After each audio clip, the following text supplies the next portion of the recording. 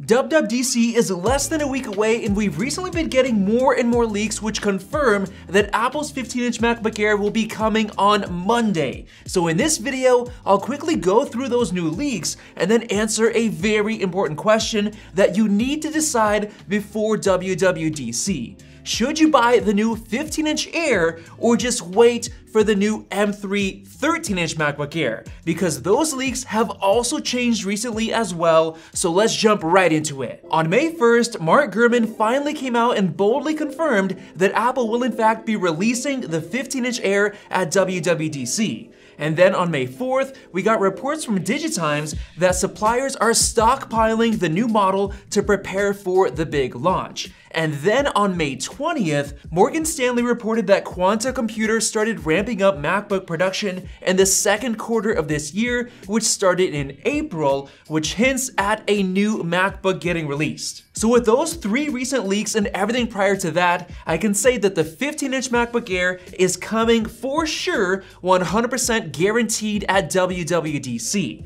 But now let's get right into the whole question of buying the 15-inch Air right away or waiting for the M3 MacBook Air. I recently made a video exploring the possibility of the M3 chip being delayed until the spring of 2024 for various reasons, including issues with 3nm chip supply and the fact that Apple has a stockpile of M2 chips that haven't been selling too well, which is one of the reasons why the 15-inch Air is coming with an M2 chip, and that's already been confirmed by Digitimes, Mark Gurman, and Ming-Chi Kuo. So one big reason to just go with the new 15-inch Air is that you can get it next month instead of potentially waiting until next year if the M3 does in fact get delayed. However, that might actually be a good idea for some people to wait, so let's get right into the comparison. But first, I've got to show off our sponsor, Intahill's 16-inch portable 4K monitor, which is perfect for professional users,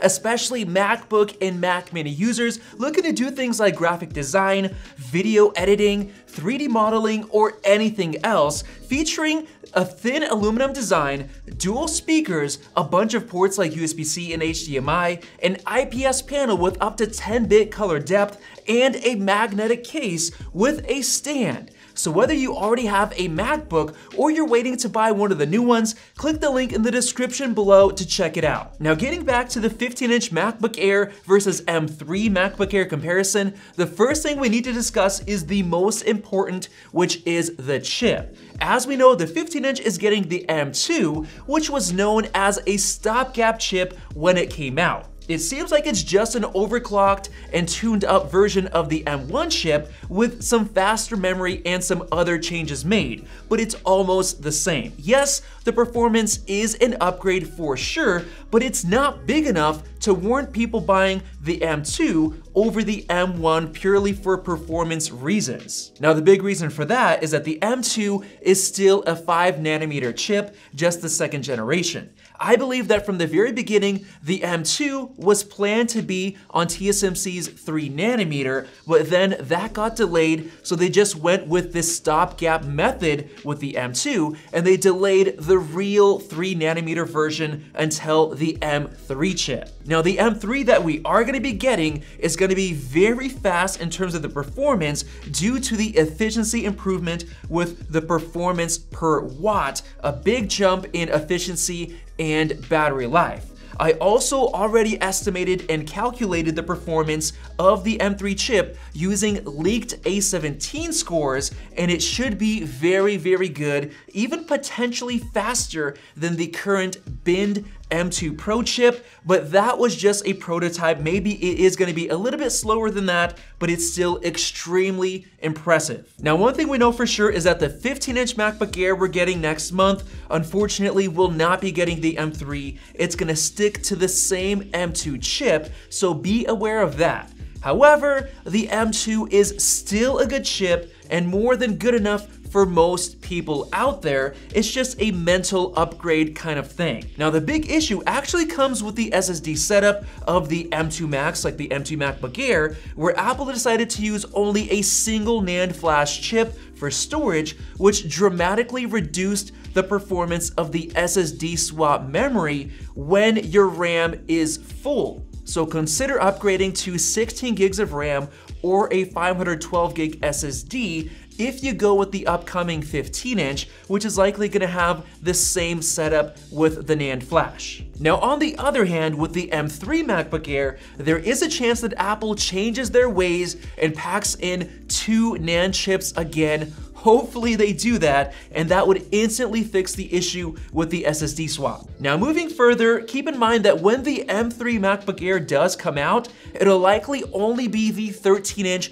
display size. So if you want the larger display, then definitely buy the 15-inch MacBook Air as soon as it comes out next month. I believe there's a chance that Apple sees the 15-inch Air as a mid-cycle release, so we might not see a 15-inch M3 MacBook Air model until the end of 2024, unless Apple completely holds off on that and releases both a 13 and 15-inch MacBook Air size together with the M4 MacBook Air models in 2025. Now, another important thought is that the battery life will be insane on the 15-inch M2 MacBook Air, probably having the best battery life ever in any MacBook. However, the M3 Air coming later might be so efficient that it could potentially match the same battery life, even with the smaller 13-inch size. Now, moving on from that, the 15-inch MacBook Air model coming next month is likely gonna have a larger trackpad, which is more convenient. It's gonna have larger and better speakers, which is common on the larger model MacBooks right now.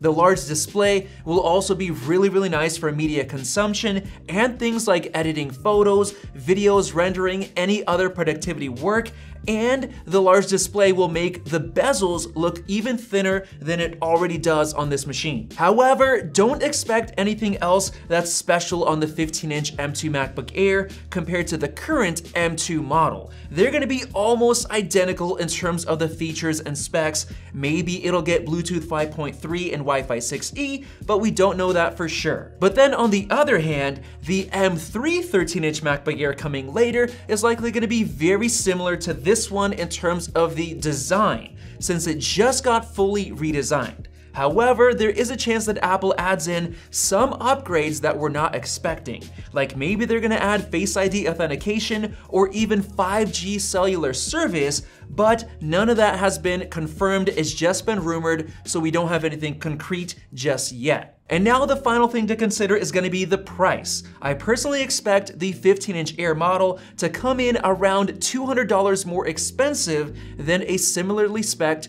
13-inch MacBook Air model, including the later M3, which I think is gonna stay the same price, $1199, as it currently is. So that basically puts the price of the 15-inch Air at $1,400 for the base model and $1,600 if you want to upgrade either the storage or the RAM, and that could be a tough pill to swallow since right now on Amazon you can get a base M1 MacBook Air for only $800, literally half of that price. You can also find a refurbished M2 13-inch Air on Amazon for only $939, which is a great deal if you're looking to budget. But of course, the 15-inch Air is gonna be awesome since the larger size will make it seem impossibly thin, and the display will make it so much more useful. So in my opinion, if you don't care about saving a little bit of money and going with those great deals on Amazon, I think the 15-inch Air will be really special and it'll be a great laptop to buy for many years to come,